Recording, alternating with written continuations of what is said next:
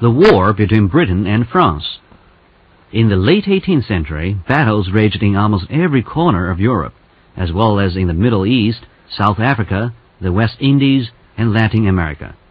In reality, however, there was only one major war during this time, the war between Britain and France.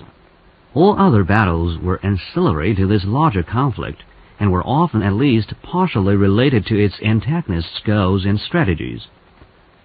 France sought total domination of Europe. This goal was obstructed by British independence and Britain's efforts throughout the continent to thwart Napoleon.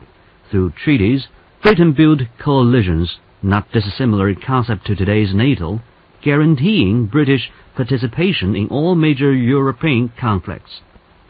These two antagonists were poorly matched, insofar as they had very unequal strengths. France was predominant on land, Britain at sea. The French knew that short of defeating the British Navy, their only hope of victory was to close all the ports of Europe to British ships. Accordingly, France set out to overcome Britain by extending its military domination from Moscow to Lisbon, from Jutland to Calabria. All of this entailed a tremendous risk because France did not have the military resources to control this much territory and still protect itself and maintain order at home. French strategists calculated that a navy of 150 ships would provide the force necessary to defeat the British Navy.